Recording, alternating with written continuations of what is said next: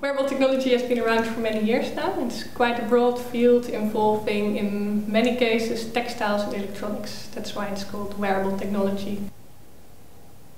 So it's about things that we wear close to the body. It can be either accessories or textiles or clothing or things that we interact with that come near us. Wearable technology is therefore in the intersection of art, fashion and technology. And in most cases it has to do with ubiquitous computing, networked communication, electrical engineering, things like that. So the main goal is to enhance textile surfaces with electronics. And yeah, it's such a broad field, it can have many more ways how it is described or how it is put into a project, but that's basically the basics of it. So Infancy is a series of dresses that can become transparent when electrified. Daan Roosgaarde approached V2 Lab to develop a dress out of new material that he found in the industry, which is normally used for privacy glass in cars. The first dress we made was with the white material, Infancy white, and it gets transparent when you take a picture. So it gets so fast transparent that your eyes will not see it, but when you get home and you see your picture, you will see well, the dress fully see-through. Infancy Black is the second dress that we made. It gets more transparent the closer you come to a person. So normally when you see the dress, it's like a normal dress, you cannot see through it, but the closer you get, the more transparent it gets. And you can imagine that's giving a whole new interaction with the person that you are approaching, because the more intimate you are with this person, the more you see of the body. And that's not the interaction you normally see on the street. Sharewear is a pair of dresses that can physically slot together, and if the dresses connect, they will activate lights, so it will shed pools of light and give nice atmospheric effects. It was a project done with Di Mainstone. She was a fashion designer, and this project was really about the interaction that you could have with one and each other, because it's a pair of dresses, so you have to connect physically together. And it works really well with an audience, because the audience could also be involved in reconfiguring the dresses, changing the way the light behaves by really physically moving parts and sticking them on the dress on a different way. So that works really well when presenting it to people in the streets. Cytomorphs is a series of dresses that can paint themselves. The dress consists of a virgin white felt material and a neck piece through which ink is flowing onto the dress. So the ink is dripping drop by drop onto the white material, therefore painting it very slowly more and more purple.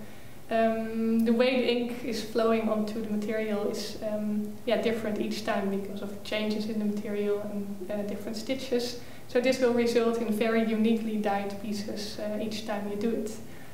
At the back side you will see pneumatic control valves, which will pump the ink up through several tubes that are coming from behind the back onto the front in the collar, the neck piece.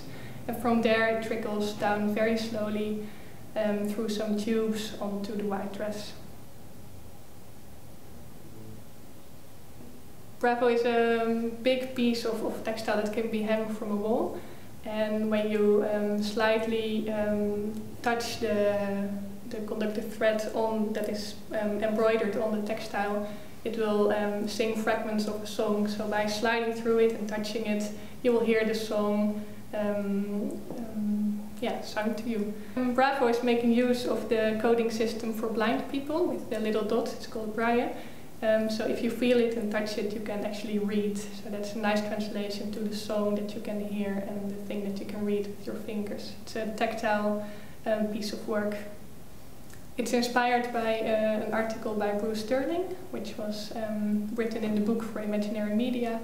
And it points out that new media becomes obsolete way more fast than the old ones. So there's a lot going on in this field, and there's many people that are interested to participate. So that's why we have several formats at V2 to collaborate on the thing. One thing that we organize is an e-textile workspace. It's a monthly event where we gather with enthusiast people. It's very informal. We all sit together and share knowledge on projects. We discuss topics that are hot at the moment on wearables. It's more thematic, but we also show each other's latest materials that we found. We share websites or interesting things. It's really open for everyone, so yeah, it's announced on the V2 website, and everything we say there is also documented there, so you can read more if you like. Another thing that we have is workshops. It's not on a regular basis, but we invite people from abroad to organize a 1 or 2 day workshop in which you learn very practical skills, so you can attend the workshop and actually make things and get to know things about soft circuitry or very basic things, and we also do more advanced level. A third way to collaborate is an artist in residency. That's if you're an artist and you have a great idea, then you can come to the lab, physically be here for a period of a few months, and then together with the lab and our developers you can create a project. So the nice thing of working together on wearable technology is that it really merges fashion with gadgets, with art, with technology. So you end up working together with a very varied group of people, and it's really fun doing so.